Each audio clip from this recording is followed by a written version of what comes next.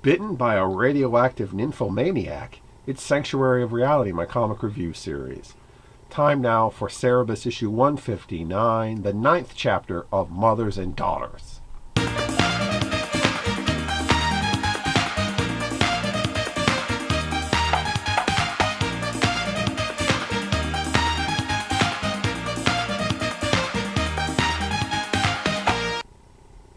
Cerebus has appeared in Emesh at the unfinished Helix statue before King Kokor, who questions him about what happened to him after the Black Tower fell and where he went. Cerebus tells him of the moon and the judge, which are similar to Kokor and his now dead kingdom of Emesh. Kokor raves and speaks towards an apparition of what he believes is the goddess, which resembles his love, Cedra, though Cerebus sees Astoria in chains instead. The image vanishes, as does Cerebus, who learns from Suentius Poe about what happened to Kokor, Cedra, and Emesh after he left them years back. Basically, it reflects back on chess, the impotent king at the mercy of the all-powerful queen.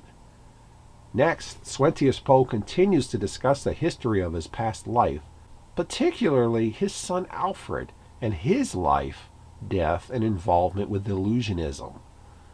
Elsewhere, Siren is informed of her prisoner Astoria's refusal to meet with her to discuss what she knows about Cerebus, until certain conditions are met.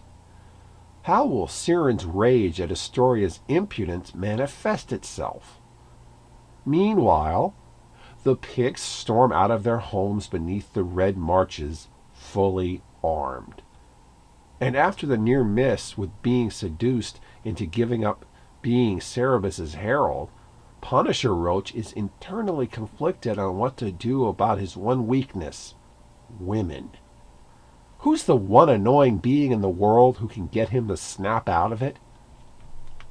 You probably forgot all about Kokor. I know I did. Even though he did have a cameo a few issues back and had a cameo in High Society, I didn't expect to see him again, especially not so soon. And to have his appearance have any resonance to the larger themes that are beginning to emerge in this book, it makes it for a very pleasant surprise. Anytime the book does a callback to the first 25 issues, that first phone book that people always say to skip, I always enjoy that, because if you skipped it, then you're going to miss out on fully enjoying moments like this. Like last issue, the only part of this particular book that I found less enjoyable was the Suentius Poe history dumps.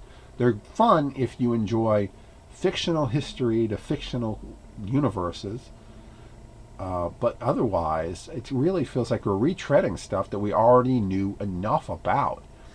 I know that there's meant to be relevance to the themes reoccurring in the book at this point, yet concerning Suentius Poe's prior lives, it's like stopping to look back. It's like everything else in this issue is moving forward, going somewhere, looking ahead. This is stopping and turning around, and it feels like a waste of time. I mean, I know those who forget the past are condemned to repeat it, but in this case, do we really need to know more about Suentius Poe's son Alfred? No, I don't think so. I mean, maybe this is going somewhere, and I think it is, but on its own as a single issue, it's like, oh right, man, Alfred, seriously, Alfred Poe, whatever the hell his name is. Yeah, I don't think we needed any more talk about him after the judge talked about him way back, but apparently Dave thought we did. Suentius Poe thought we did. Next time, Pushing Up Posey.